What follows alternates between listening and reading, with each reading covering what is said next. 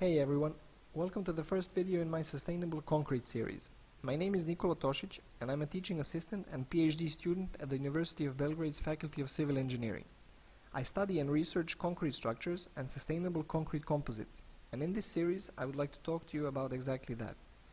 My plan is to, through a series of short videos and presentations, present the current environmental problems posed by concrete production, potential sustainable alternatives, and the work I'm doing at my faculty as a member of the Concrete Structures Research Team.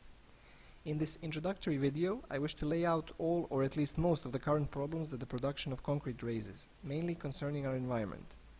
In doing this, I will try to avoid using any jargon, but where necessary, I will do my best to explain the specific terminology sometimes used. Before I begin, however, I feel a slightly more detailed introduction is needed.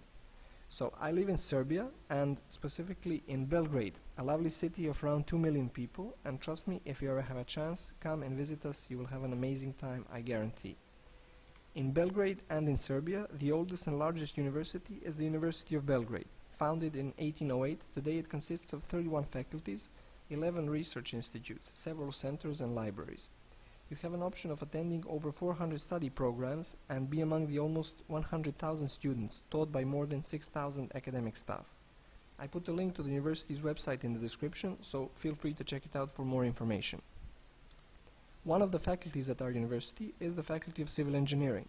It was founded in 1846 as an engineering school and became a faculty in 1905.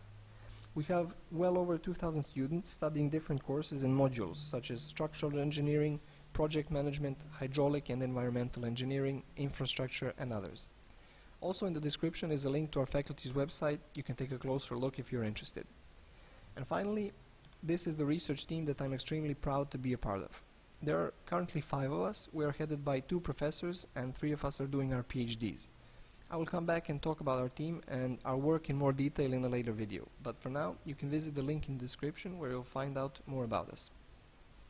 So now I can get back to the main topic I want to talk to you about, and that is the problem of the sustainable, or rather unsustainable, concrete production. In order to do that, I'll try to connect a broad view of the sustainability and sustainable development movements, so to speak, with a specific and narrow topic that is concrete. The history and evolution of the term sustainable development is long and complex, but it can definitely be said to have entered mainstream discourse after the 1987 report Our Common Future, published by the UN's World Commission on Environment and Development, the so-called Brundtland Commission.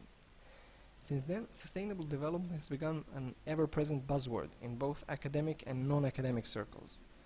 So far, a large body of literature has been produced that analyzes sustainable development, criticizes inherent contradictions and problems with its mainstream interpretations, and theorizes alternative approaches.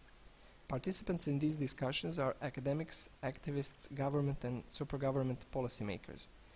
It can be noticed that, although slowly, a shift is happening towards the realization of the very proximate planetary boundaries to economic growth and development, whether they are material or social. Because of this, alternative social and economic systems have gained prominence. These range from the steady state and degrowth economy theories to environmental Marxism. For some of the ideas that I find very interesting, you can find a link in the description. Without going into too much detail here, for our current needs, we can think of sustainability as requiring compliance with 3 imperatives. The ecological imperative, to stay within planetary biophysical carrying capacities, the economic imperative, to provide an adequate material standard of living, and the social imperative, to provide systems of governance that propagate the values people want to live by. Unfortunately, today it can hardly be said that the construction industry globally is satisfying any of them.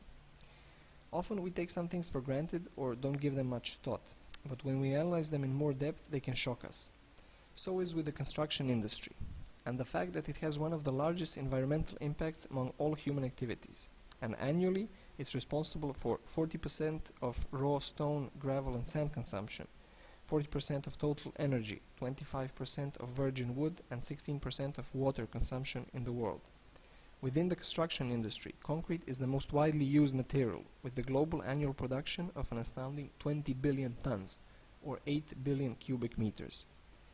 Traditionally, concrete is a composite material made from coarse and fine aggregates held together by a binder that hardens over time.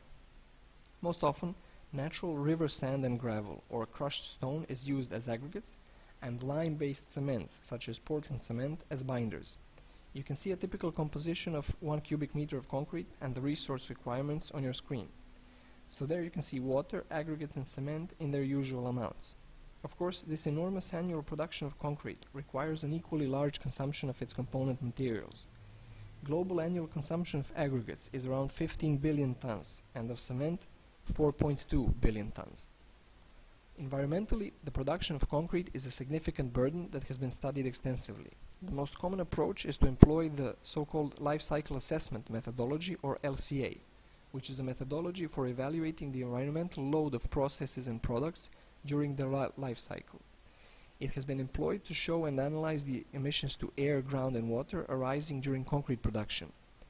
One of the most important impact categories in LCA is the global warming potential, expressed in grams of CO2 equivalent, which is kind of a compound metric of CO2 and other greenhouse gases. This impact category can also further be related to damages to human health, relating the CO2 equivalent amounts to the so-called disability adjusted life years, which is a World Health Organization metric which signifies how many years of healthy life have been lost. To find out more about LCA and these metrics, you can visit the links in the description. For the production and transport of 1 cubic meter of concrete, on average around 300 kilos of CO2 equivalent is released into the atmosphere, and cement production makes up 90% of this quantity. This is because during the production of 1 kilo of cement, between 700 and 900 grams of CO2 equivalent are released. This release actually amounts to 4.4% of global annual emissions by industry. Although cement production technology has been improving, there is a physical chemical barrier to reducing the emissions during cement production. Namely, a part of cement production is the production of the so-called clinker at temperatures of 600 to 900 degrees, during which CO2 is necessarily released, as you can see from the equation on your screen. It is obvious then that the cement industry is a very large and significant one. The annual production of cement of 4.2 billion tons in 2014 is up from 4.1 billion tons in the previous year, with China and India being by far the largest producers, with production taking place in over 2,000 cement plants. You can see a list of the top 5 cement producing countries as well as companies on your screen. The largest producer, LafargeHolcim, is actually a product of a $47 billion merger of French Lafarge and Swiss Holcim companies, as the European response to China's domination by its corporations. So as you can see, the largest producers of cement are modern global mega corporations, carrying with them all the economic and societal implications of such organizations.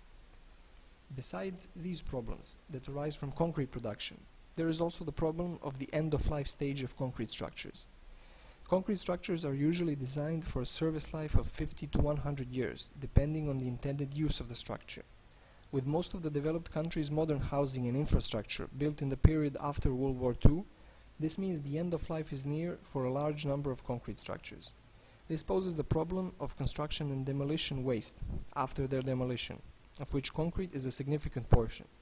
In the European Union alone, 850 million tons of construction and demolition waste is generated annually, which accounts for about 1/3 of the total waste generated. However, the most common method of dealing with this waste is still landfilling, giving rise to land use, environmental and human health related problems. So these have been just some of the main issues of concrete production that I've tried to highlight. Even if it might seem a little intimidating or depressing, you shouldn't feel that way, because as we'll see in the next video, several ways forward exist that can help us solve and alleviate these problems and hope for a better and brighter future.